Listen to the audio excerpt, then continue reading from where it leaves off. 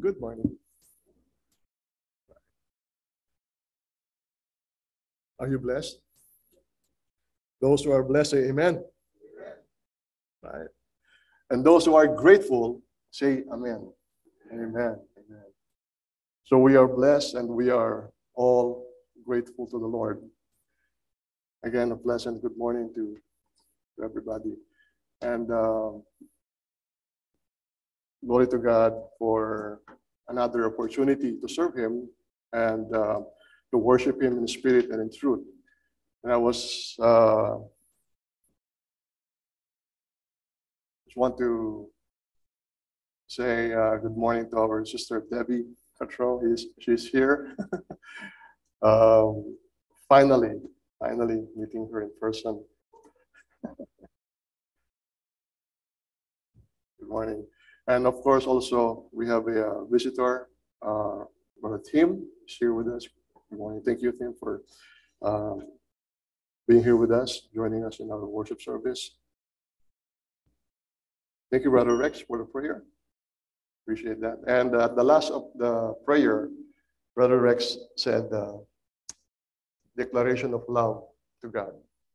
And it's a wonderful thing to say that we love God. It's our declaration of our thankfulness, and not also thankfulness, but also declaration of our gratefulness to God. So again, are you grateful? Amen. Amen. Amen. Amen. Amen. Before I go to the lesson, I would just like to say a few words about what's going on with the world. Recently, we know what's happening now in Israel. So I just want to point it out that we should keep calm, continue praising God, continue to keep the faith, continue to pray for one another, and continue serving the Lord. Continue doing what you're doing for the Lord, right? And, we can make this world a better place to live for everybody. We can make a difference.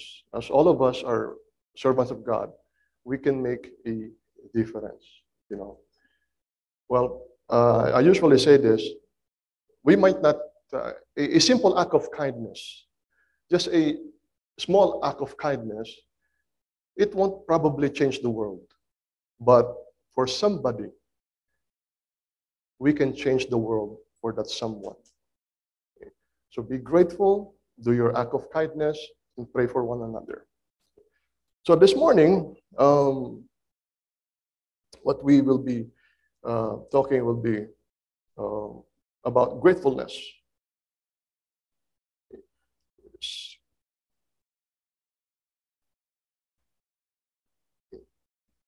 About gratefulness. The way of gratefulness. Okay.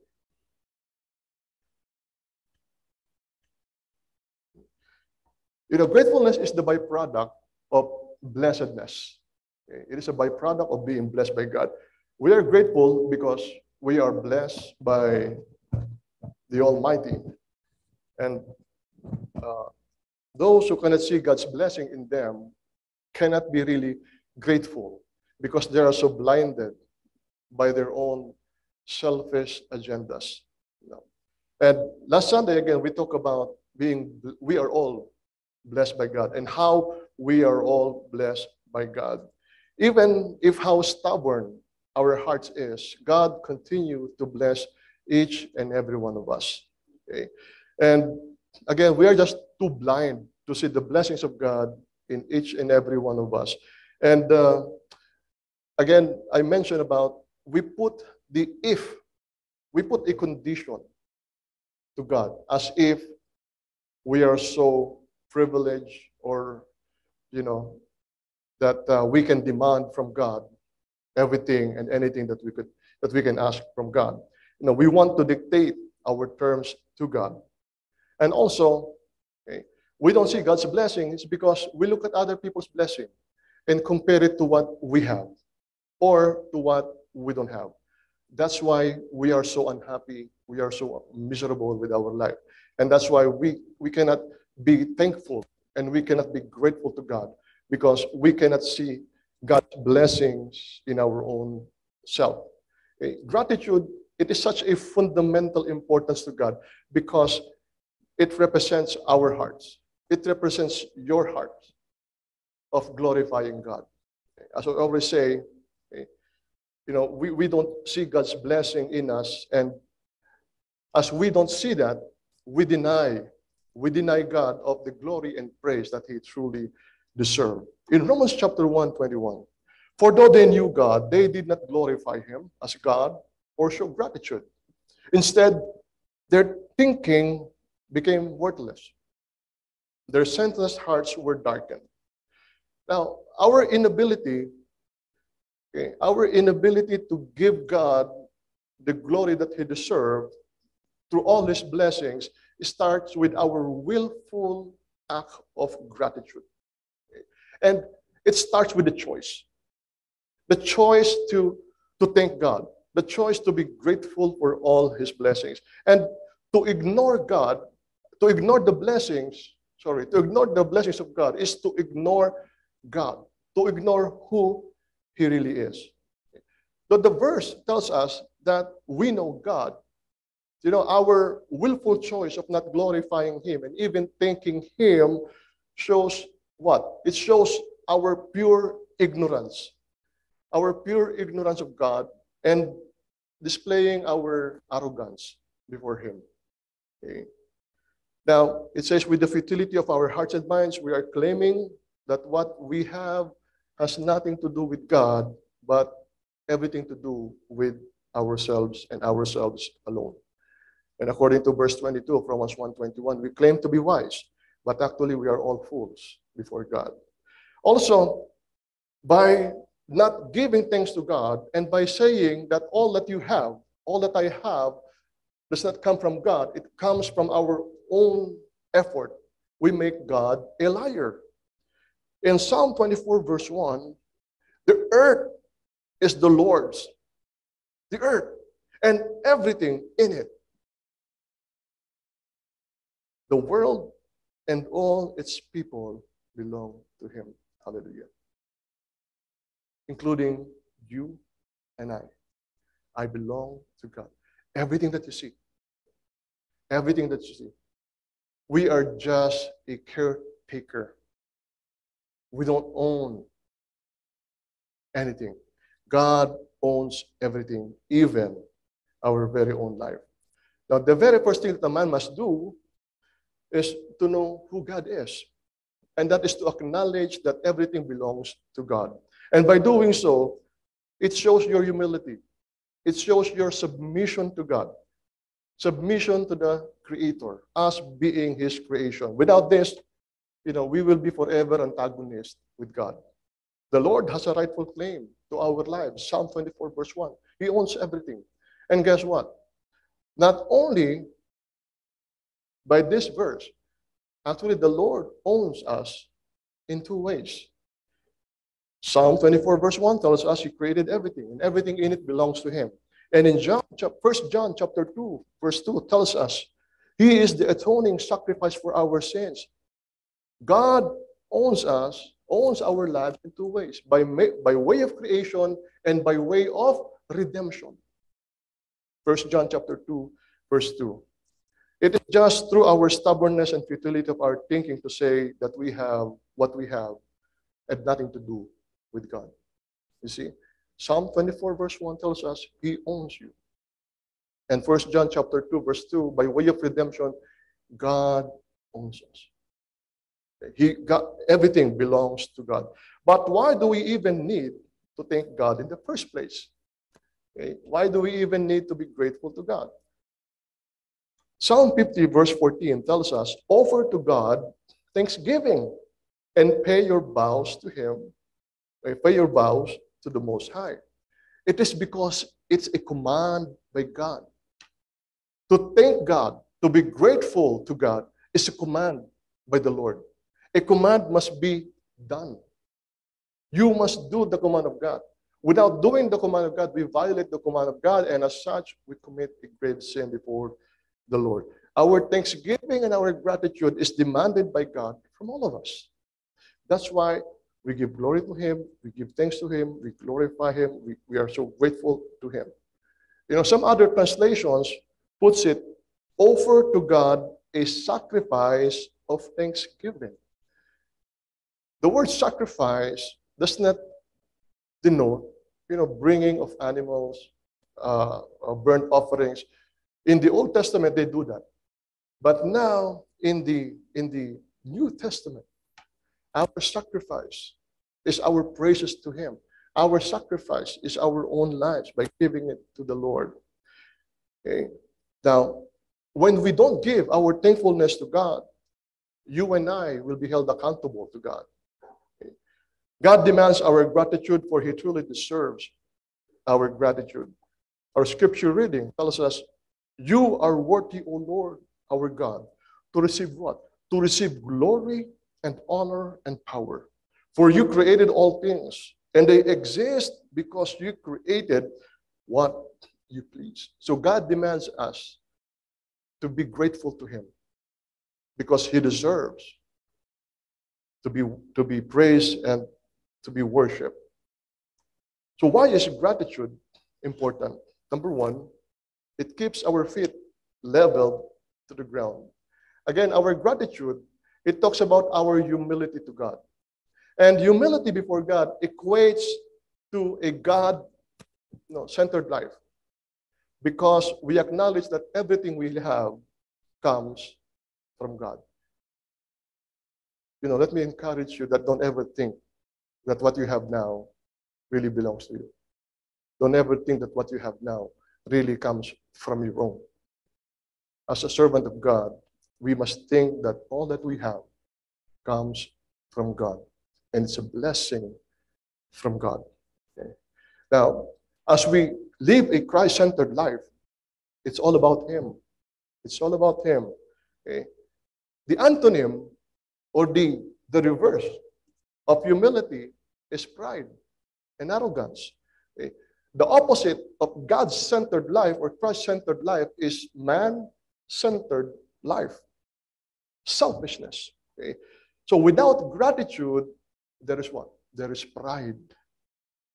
I love my fried chicken, Jollibee, McDonald's. Okay? So, if you don't have that gratitude in you, there will be pride, arrogance, and self-centered. Oh, I forgot. El pollo loco.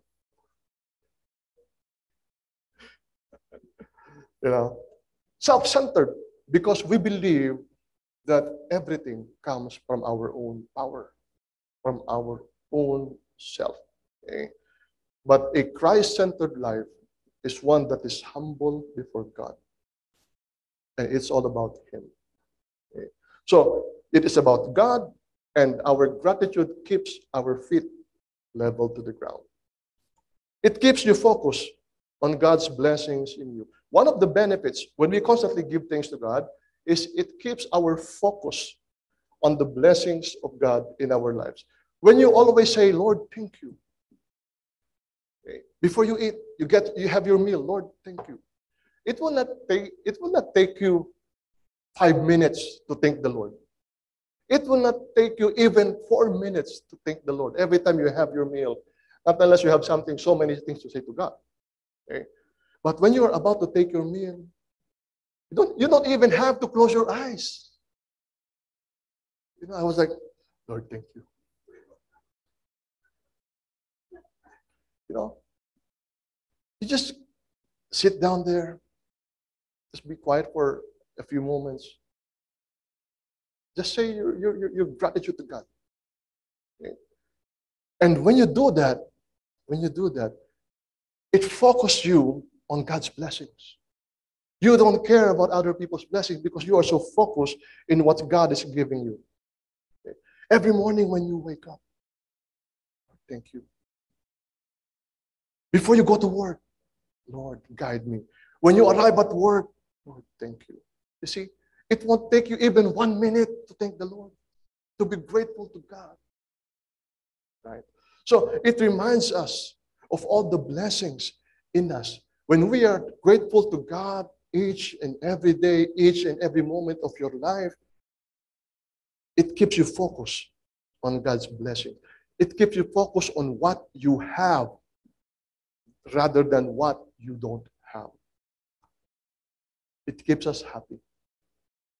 If we focus on God's blessings, we lean towards positivity of life, the positive side of life. We lean towards happiness. Okay? And therefore, as we focus on the positive side of life, we appreciate life more and more and more. And as you appreciate life more, it means that you are satisfied. Correct? So when you are satisfied, then you are happy. Because you are satisfied. Because you are content. But if you are not satisfied, your face will always be like this. Madrid.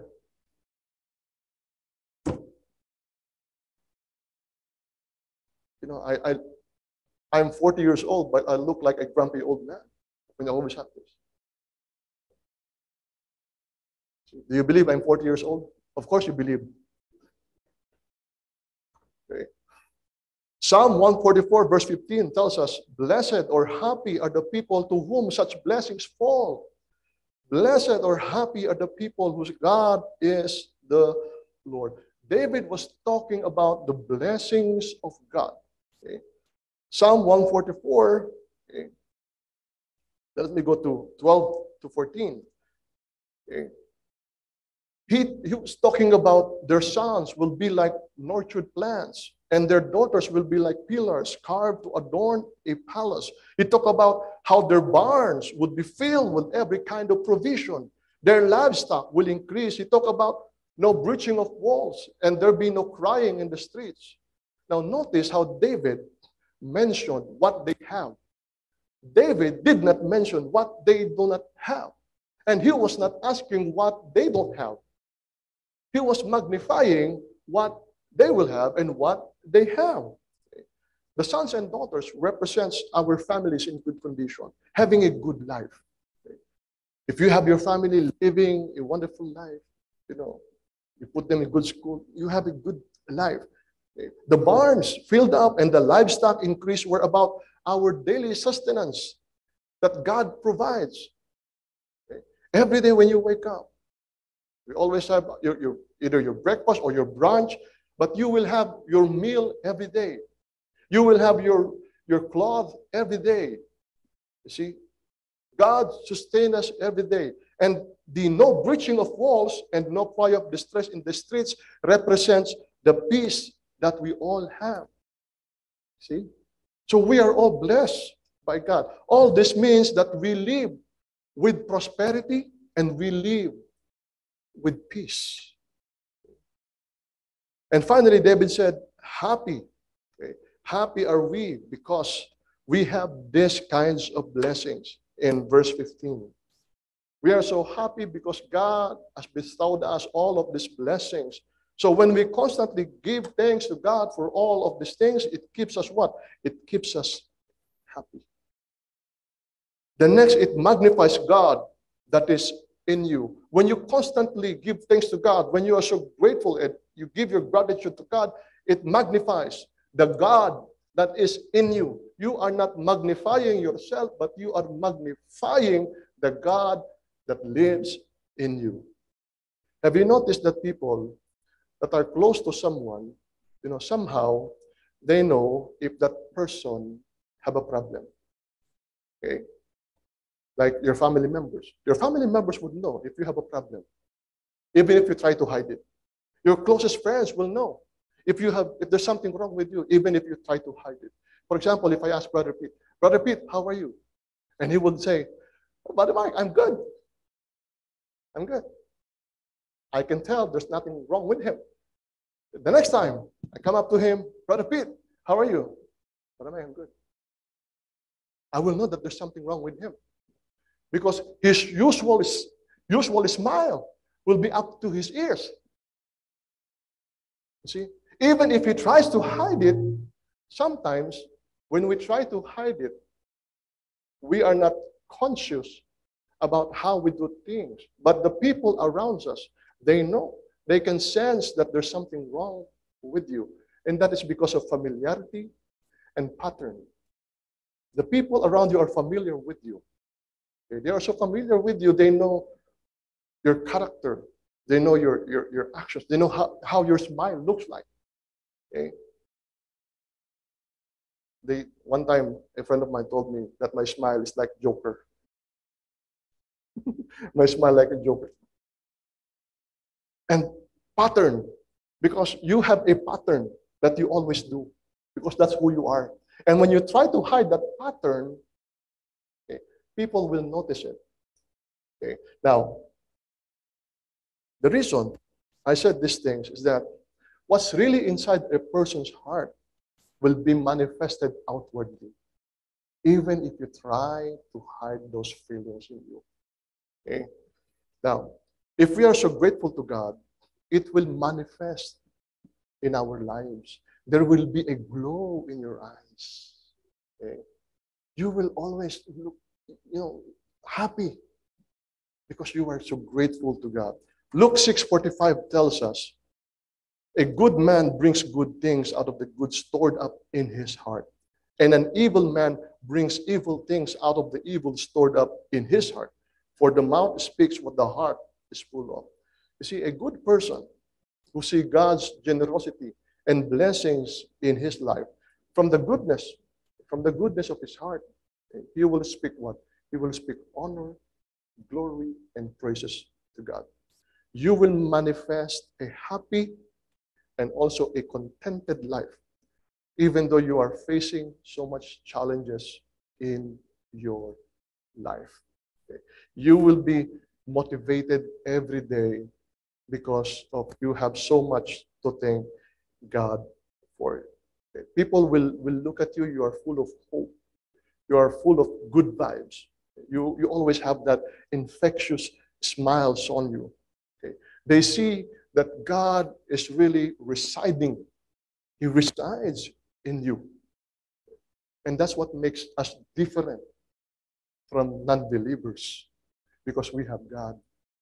God keeps us happy all the time. Okay? Our love for God, our gratitude for God, it keeps us happy. Okay?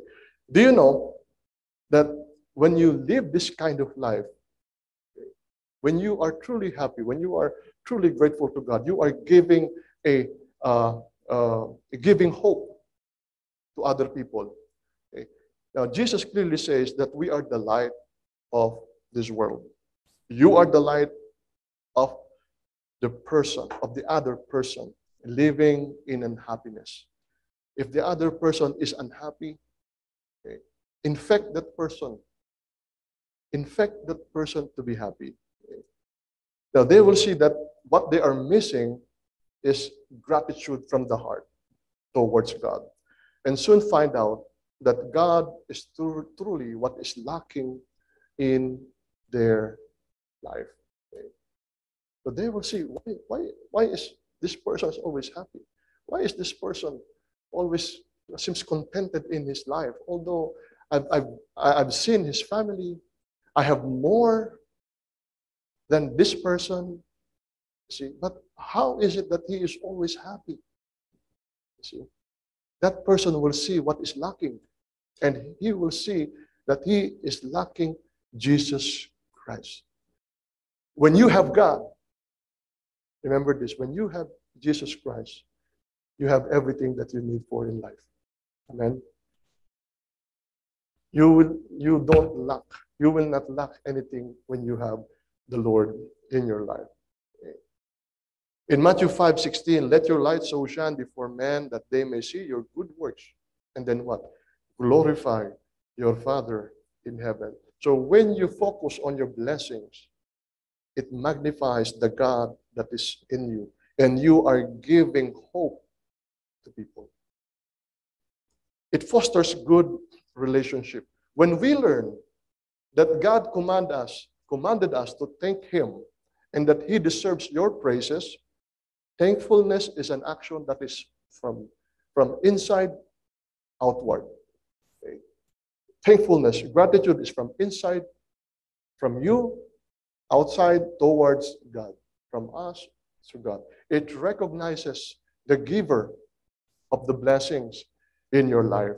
And it is our response to God's goodness, to God's mercy, to God's love. So as we thank God, it glorifies God and it fosters a good relationship with Him. So how do we show gratitude to God? Well, simply by saying, Lord, thank you. That's one. Okay, that's one.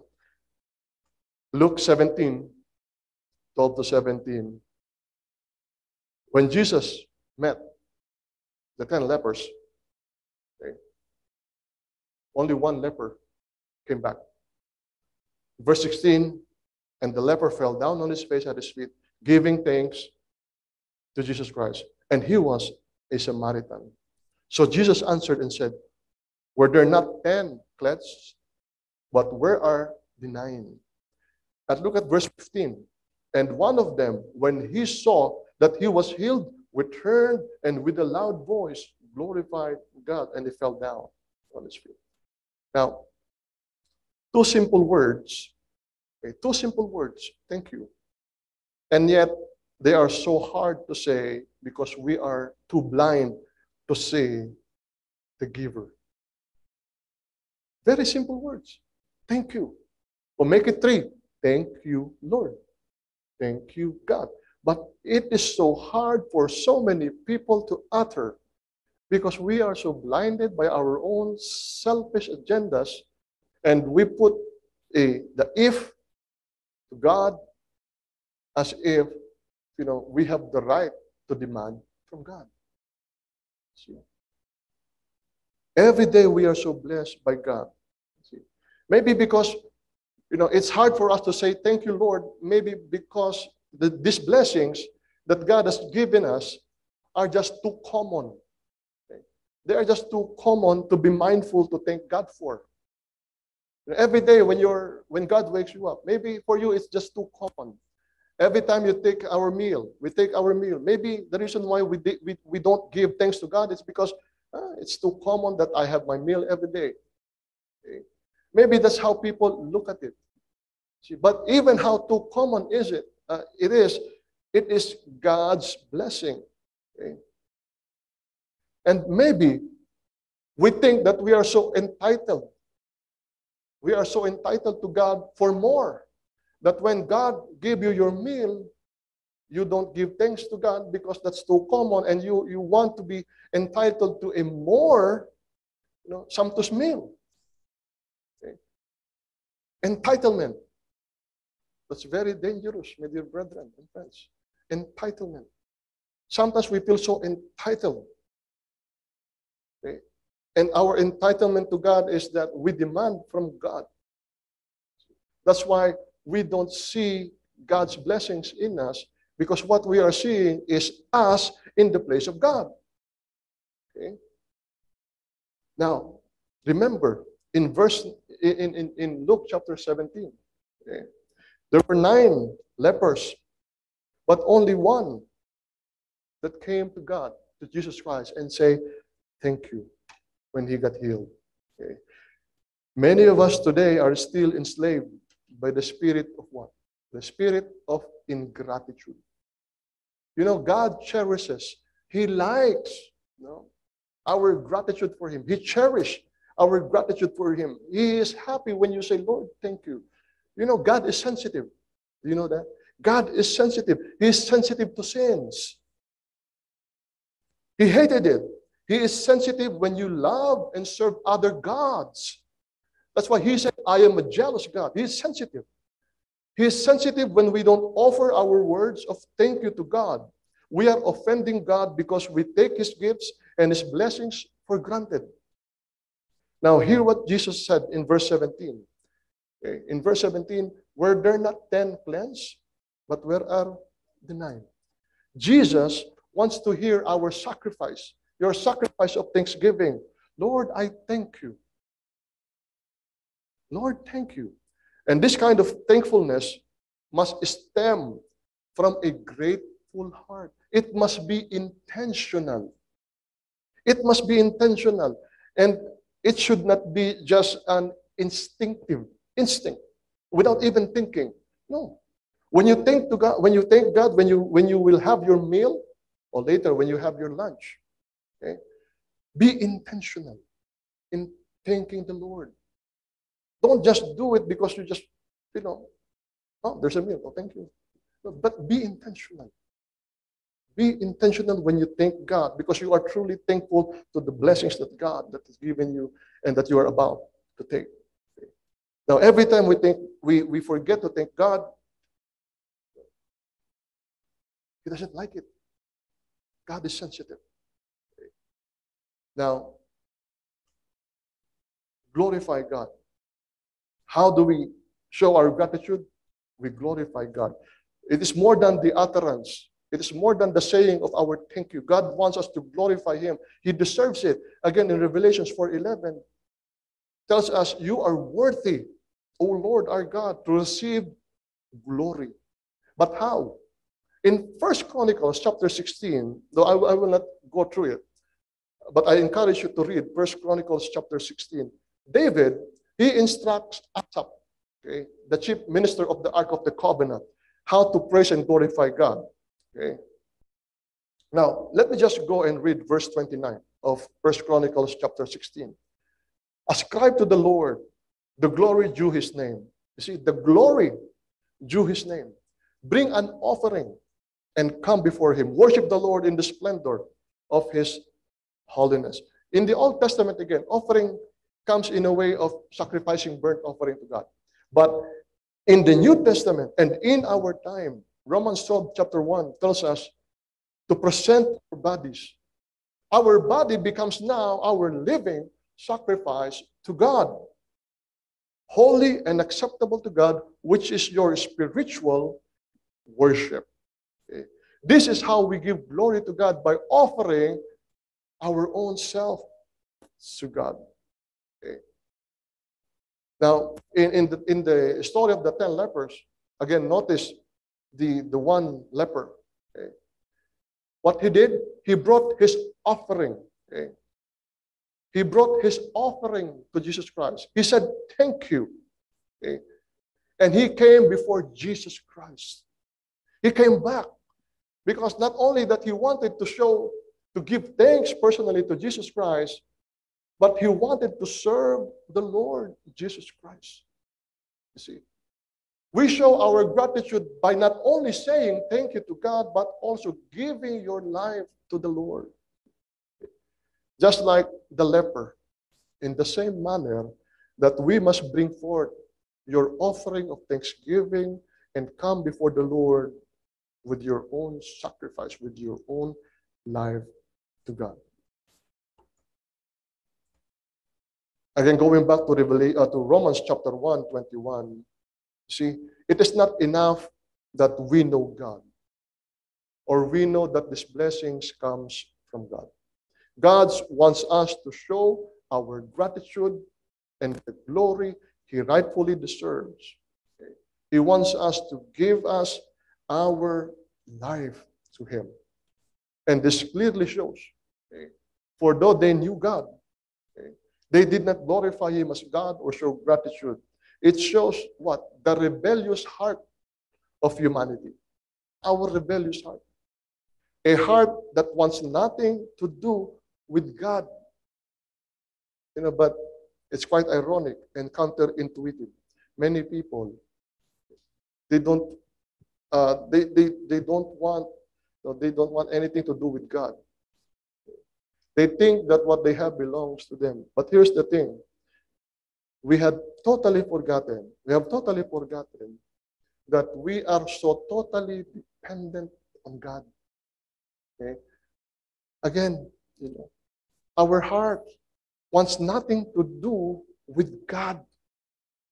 But we have forgotten, you and I, we are totally, listen, we are totally dependent on God. Then how can we say that we don't want anything to do with God when you are totally dependent upon Him? Quite ironic and counterintuitive to think that way. We are all created by God, and everything that you and I have belongs to God. And God wants your life. Not only the utterance of our Lord, thank you, but God wants your life because He deserves it. He deserves it. Isaiah 42, verse 8.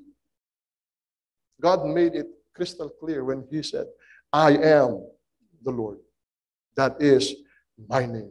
I will not give my glory to another, nor my praise to idols. When He said the word, I am the Lord, that is my name, it is God's declaration of who He is, that He is sovereign, and that He has all authority, even in our lives. That He is omnipotent, omniscient, omnipresent, self-existing, and we all exist because of God. And He said, I will not give my glory to another, nor my praise to idols. It is the outcome of the first statement of God. It is a demand for full devotion. Okay? A demand for full devotion entirely to God and God alone. Because He said, I am the Lord. You know, a man who mastered the art of gratitude and who threw himself in the service of God, even in the midst of great challenges in his life, he will remain happy whatsoever. Do you agree? Do you agree? He will remain forever be happy. Because that person found a secret to real happiness, and that is Jesus Christ. Apostle Paul said, rejoice always, pray without ceasing, give thanks in all circumstances, for this is God's will for you in Christ Jesus. Apostle Paul, for him, this is not just an empty words. He lived these words. We know how Apostle Paul lived, and we know what happened to him. We know how he suffered so much for Jesus Christ. So this is not just a blurting of words. No. This is not just an empty words, but a real words that he lived by. And notice how Ephesians chapter 5 tells the same. Sing and make music from your heart to the Lord, always giving thanks to God the Father for everything in the name of our Lord Jesus Christ. Now, how can be a person behind bars, in prison, in Rome, tell such a wonderful message that despite of him being beaten, despite of him being inside prison, he was telling us, those that are outside the prison, you sing and be happy. Amen. Can you imagine yourself being inside the prison, in a dark prison, and with little food or no food, and then telling the people, rejoice. Can you imagine yourself doing that? Rejoice, sing, always be happy, always giving thanks to God. Can you imagine the message of Apostle Paul? And Apostle Paul lived those words. And even Job said that, should we accept from God only good and not adversity? In all of this, Job did not sin in what he said. Job, Paul, and all other servants like you, my dear brethren, I know why you are so happy, because you found the secret to real happiness, and that is Jesus Christ. Amen? Can I hear an amen? Amen. Amen. Now, brethren and friends, gratitude is a start of a true, genuine relationship with God. It is simple. It is so simple. But it demands intentionality, being deliberate, being mindful, that comes from a truly grateful heart. You cannot have a wonderful relationship with God if you have an ingratitude in you, an ungrateful heart in you. You must start to have a gratitude, a grateful heart that lives in you. And finally, I want to read a letter to all of you that was given by a brother in Christ. A picture perfect of gratitude and what glorifying God means. And I pray that we should all do the same. This is the letter from a brother, and I add it down. I thank Christ, our Lord, who has given me strength to do his work. He considered me trustworthy and appointed me to serve him, even though I used to blaspheme the name of Christ. In my insolence, I persecuted his people, but God had mercy on me because I did it in ignorance and unbelief. Oh, how generous and gracious our Lord was. He filled me with the faith and love that come from Jesus Christ. This is a trustworthy saying, and everyone should accept it. Christ, Jesus, came into the world to save sinners, and I am the worst of them. But God had mercy on me so that Christ, Jesus, could use me as a prime example of his great patience with even the worst sinners. Therefore, then others will realize that they too can believe in him and receive eternal life. All honor and glory to God forever and ever. He is the eternal King, the unseen one who never dies. He alone is God. Amen. And this letter comes from a brother in Christ, and his name is Paul. In 1 Timothy chapter 1, 12 to 17. God bless you all. And for those that are here who have not yet accepted the Lord, the song's invitation is for you and for all of us. And we encourage you to come forward and accept the Lord Jesus Christ into your hearts. Repent of your sins and be baptized for the remission of your sins. God bless you all. To God be the glory.